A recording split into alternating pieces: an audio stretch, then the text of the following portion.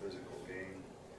They really try to control the tempo of the game by slowing the game down, and I thought that, you know, offensively we kept pushing the envelope, and I think eventually it paid off for us.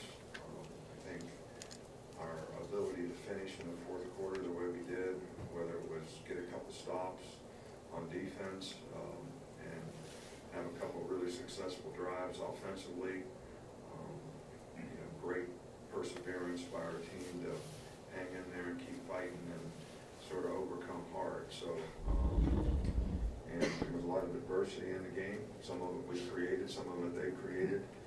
But the one thing we did is we responded and we kept playing in the game. I think looking ahead here this week, we need to focus on a lot of fundamental, technical execution at every position, whether it's offensive line, defensive backs, it doesn't really matter what position it is. I think there's a lot of things that we need to, that we can fundamentally execute with a little more consistency.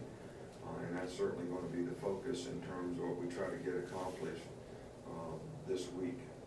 You know, you guys got the offensive players of the week, injuries. I think Ross will be out, you know, for sure for this game. And then probably a medical decision after that as to where he is.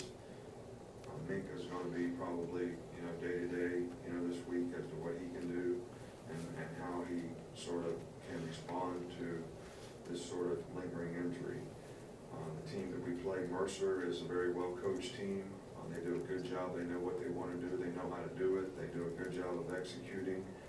And, you know, they've done a pretty good job all year long. And obviously for us, we always want to technically do what we have to do to get our players in the best position to be able to have a chance to be successful in the game, and use this as an opportunity for us to go out and develop confidence in our execution by the knowledge and experience that we gain in this particular game. We'll start here in front with John Zehner. Even this late in the season, can a team kind of grow? You guys are challenged from start to finish. The state really kind of played well throughout the. Can you grow from that even this late in the season? Well, I think you can always grow. I think you should always be looking forward, looking ahead at, you know, what you need to do to continue to improve, to develop team chemistry, togetherness. People's roles changes, guys change what they have to do, but it's sort of a work in progress all the time to try to continue to grow and develop as a team. And I think that's certainly what our focus needs to be if we want to finish the way we'd like to finish. Back with Cecil. Coach, you spoke after the game about Josh Jacobs, but if you could just expand on what having him at 100% and available does to the backfield rotation and to your options on offense. Well, I think Josh is kind of an easy guy to create a role for because of his versatility as a player. We certainly need to use him more now that he's healthy, and he certainly was healthy in that game and very explosive, and probably changed the game a little bit for us with his energy and enthusiasm. And he's always been a great competitor, and we're going to continue to try to expand his role so that, you know, he can be more productive for us. We're not displeased with anybody in terms of how they play, you know, at that position, but we would like to get him more involved in what we're doing. We'll stay over here with Charlie. After you reviewing the film, how did you think that J.C. Hostenauer did filling in for Ross at left guard? J.C. did a nice job in the game, and we have always rotated guys a little bit in the offensive line. J.C. also has to be the backup center, so he has to do sort of dual duty regardless of what his circumstance is relative to playing guard. So we certainly need to continue to develop that depth and make the kind of changes up front that we might need to make so that we have that kind of depth if something else happens to the offensive line, or if we have an opportunity to play other players at different positions, because that may be something we need to do down the road. Come back over here to Michael. This Mercer team played Auburn very close to 3 quarters. They were in your Is that game too early in the season, or is there still a lot that can be taken from that? No, I think there's a lot that can be taken from that. I think anytime you play teams, especially at this stage in the season when you've been playing SEC games for how many weeks in a row now, it becomes a little more difficult for guys to have the right psychological disposition to not be playing a conference game regardless of who that might be. But I think it's important for our guys to focus on what we need to do as a team to improve and get better. We have players who need to get experience.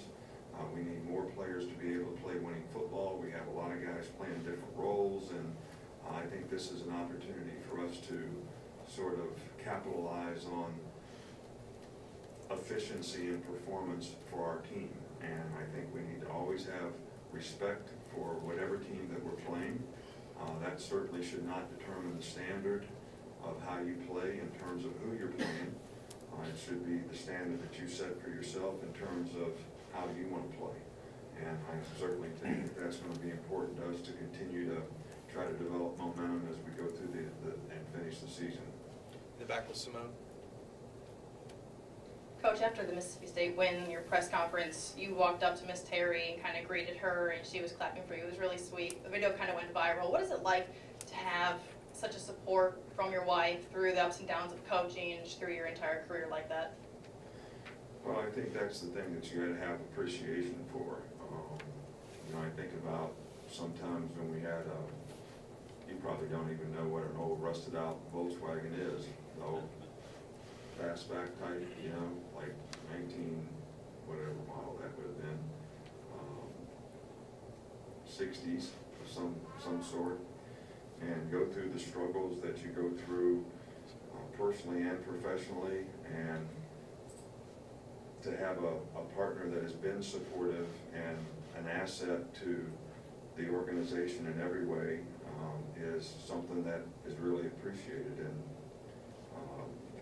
you know, she's been a great partner, and I don't know why she puts up with me, but I'm very fortunate.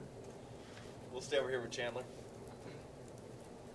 After reviewing the film, how did you think both Keith Holcomb and Dylan Moses played inside in Sean Dion's absence?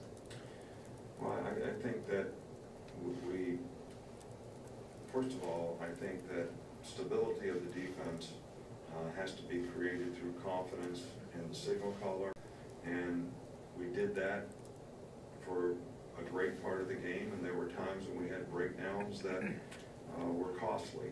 So I think we all need to have the sort of attitude that we need to do more to try to improve our ability to be consistent in how we play as a defensive team totally, but starting from inside out.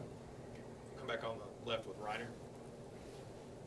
How does the fact that Jalen has only committed one turnover this year, you know, speak to his, again, poise, and also, you know, just the fact that that allowed you to stay, you know, in a position to win the game, especially on Saturday, the fact that because of the limited possessions you had? Well, I think the key to the drill in any game is taking care of the ball. The first thing we talk about in every game that we play is the ball, the ball, the ball. Some players have a hard time putting that as a priority. They sometimes put the priority in making a play, which means they think they can squeeze it in there when it's really not open, and it ends up getting picked off, or they're trying to gain some extra yards and not taking care of the ball, and it ends up being a fumble, or the ball gets busted out from the back or whatever. So that's something that we really emphasize with our team. It's something that Jalen is very conscious of and has done a really good job of, and to probably learn from some of his past experiences of taking care of the ball and how important that is. So I think it's critical, and it will continue to be critical, that our turnover ratio is a positive thing for us. We got to get more turnovers on defense, and we got to continue to take care of the ball on offense, which we've done a really good job of so far this year. In the middle with Taryn. How much have the freshmen stepped up and really made a difference this season?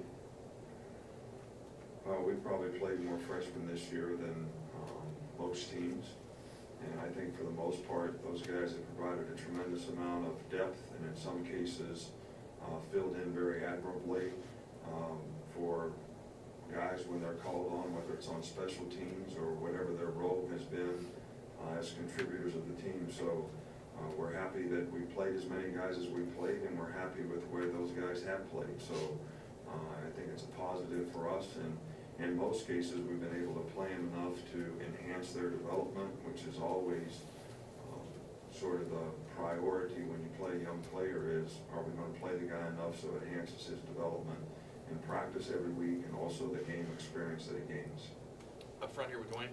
Coach, you've talked about before hating to lose. You hate to lose. Jalen said the same thing a couple of weeks ago. He hates to lose more than he loves to win. What's it like having your leader have that same mentality as you? Well, I think that all great competitors, not that I'm saying I'm a great competitor by any stretch of the imagination, but I think there's a certain amount of motivation that comes from what you want to accomplish and what you want to do and the standard that you want to do it to. But there's always that sort of competitive spirit that you want to come out on top and you want to be successful. And obviously in our sport, when you lose, you know, it's a sort of a reality check of, I didn't really do that. I didn't really get that done. We didn't do the things that we needed to do in a lot of ways. And although we try to stay focused on the process around here, what we have to do to be successful, I think from a competitive standpoint, it helps when, you know, guys don't like the feeling of not being successful. Front here with Mark. How do you think the linebackers and safeties did against some of their RPOs on Saturday? Well, they didn't run a lot of RPOs. They ran a lot more really tough play action passes. They had us on the first play of the game. In the back end, we didn't respond to it the right way. But for the most part, I thought that our issues were more on third down. Man-to-man coverage, not tackling well, not playing bunch passes very well. All things that we need to work on and get corrected. Back on the other side with Chris Walsh. What kind of development has Raekwon Davis made, especially in just keeping to his assignments and doing what he's supposed to do? I think he's done a good job. He's a very conscientious guy, and he wants to do and please the coach in every way that he can. He plays hard. He's very competitive. Gives a lot of effort, and he's played with a lot of toughness, and I think he's made a lot of progress throughout the course of the year. And we need to have more guys up front probably play with his kind of tenacious sort of attitude. I think that's what you'd like to see your whole defense play with. In the back with Joe. Hey, Coach. After the game Saturday, Jalen said that he was reminded or was thinking to some degree about last year's Clemson game. How much do you think that game has made this year's team mentally tougher, the guys that experienced that game?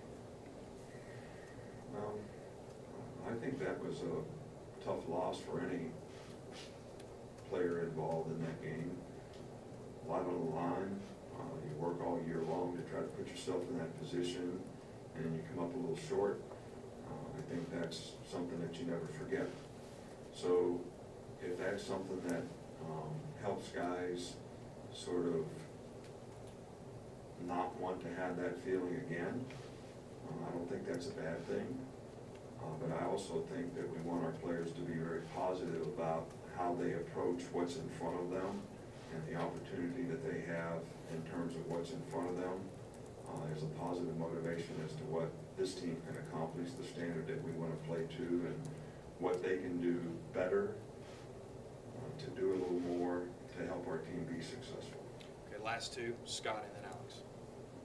Nick, I know we talk about identity a lot, but I was wondering if, and I know this is part of identity, heart resiliency that this team seems to have had to go through this whole year with injuries and everything, kind of encompassed Saturday night getting through that. Have you identified the heart and resiliency of this team? Is it more special than you've seen in a while, or?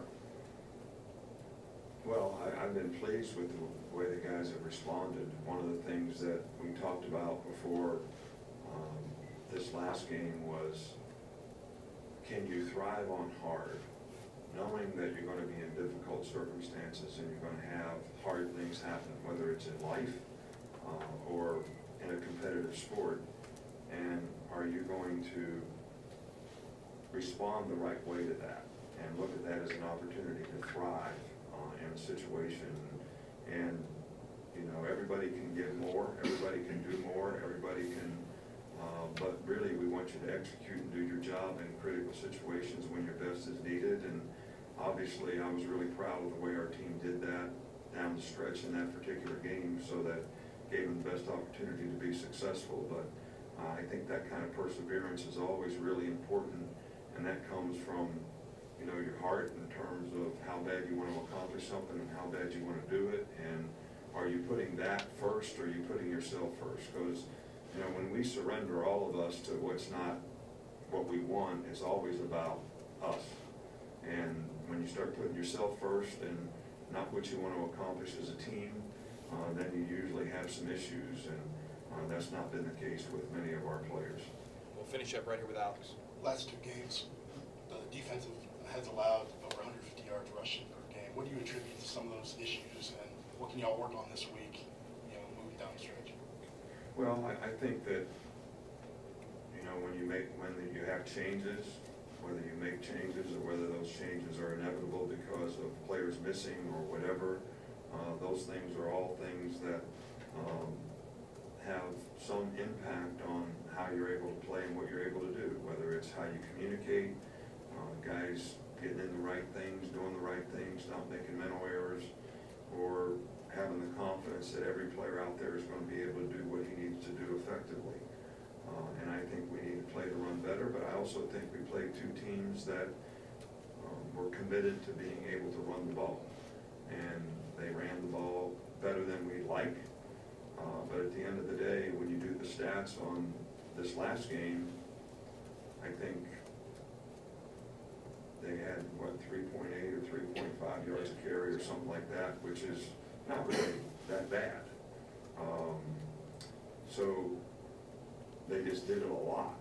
And what creates those situations, and I'm going to go back to it again, which nobody seems to have the same concern about, is when you have them 3rd and 10, you have them 3rd and 7, you have them 3rd and 8, you have them 3rd and 9. When you play teams that run the ball like that, you got to get off the field. All right, so don't give them a new set of downs to go run it again and again and again, and keep sort of, you know, 3 and 4 and 5 yarding you to death. And when you have teams that can create extra gaps because a quarterback runs, it's difficult. Could we have executed better and done better on some of those things? Absolutely. Did they have a good scheme and a good plan to run the ball, shrink the game, play slow? Yes, they did. And the key to that was just like when we started, you can't give them extra possessions. We go 3 and out right off the bat. I jump over the shield, give them another possession. Well, that possession now goes for 10 or 12 plays, changes the field position. All right, so all these things contribute to giving the other team more opportunities, not getting off the field on 3rd down, giving them extra possessions, whether it's penalties or whatever. So all these things sort of go hand in hand in how do you stop the run. But stopping the run, to me, is more about how many yards per play they get than how many yards they gained. Okay. Thanks, Coach. All right, thank you.